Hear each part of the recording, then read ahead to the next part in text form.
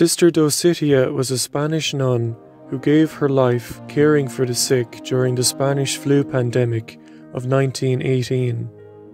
She is regarded as a martyr of charity, and her beatification cause is underway. She was born in Valencia in 1863 and died aged 55 years in 1918. She became a nun at the age of 28, a late vocation, and spent the rest of her life caring for the sick. She was a joyful and affectionate person. In 1918, she was stationed at Zamora, where she tended soldiers and the poor. She contracted the disease herself and died on September 30th. Apparently, she never rested and devoted herself entirely to her mission. The name Dosithea is an ancient Greek one, and it means given to God. It is fitting for a woman who gave herself completely to the service of the poor and the sick.